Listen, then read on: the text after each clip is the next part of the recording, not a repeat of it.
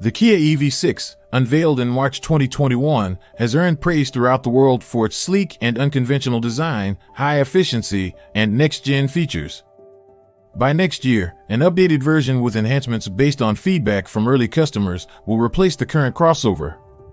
In this video, we'll analyze what the refreshed Kia EV6 will feature.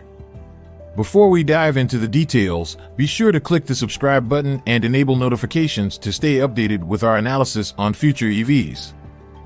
In June, camouflaged EV6 prototypes spotted in South Korea led to rumors of an upcoming improved version. More recent pictures confirm that indeed is the case, with prototypes showing a different front bumper and new headlamps.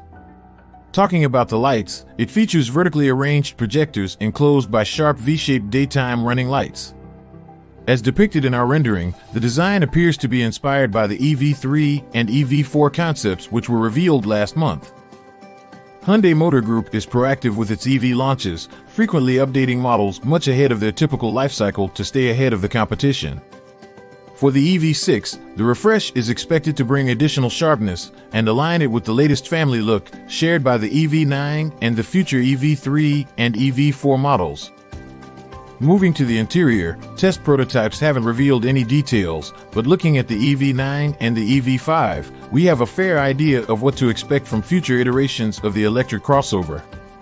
We're expecting the new EV6 to adopt the column-mounted gear selector, moving away from the rotary knob on the center console. This would lead to additional space between the front seats for storage and a cleaner design. Speaking about the infotainment system, we're expecting future EV6 versions to shift to the Triple Panorama Display of the EV5 and EV9, featuring a 12.3-inch gauge cluster, a 12.3-inch infotainment touchscreen, and an additional 5-inch touch display. It will also be upgraded and allow customers to use Apple CarPlay and Android Auto wirelessly, which is not an option in the current EV6. In the US, Kia retails the EV6 with 58 and 77.4 kilowatt-hour battery packs, which deliver an EPA estimated range of 232 miles and up to 310 miles, respectively. The 77.4 kilowatt-hour unit could be replaced with the Ioniq 5N variant's 84 kilowatt-hour battery in the facelift in 2024, which could push the driving range of the EV6 to over 325 miles. Where the current battery offers an energy density of around 618 watt-hour per liter, the Ioniq 5N comes with the 4th generation battery which has an energy density of 670 watt-hour per liter. Hyundai has said that the 8.4% improvement is from the application of new materials and the optimization of the battery cell design and process optimization. We're expecting Kia to inherit the new cells in future launches, which should include the GT variants. We're expecting the new Kia EV6 to start arriving at US dealers as a 2025 model during the second half of next year. We expect prices to start at a little over $42,000 US.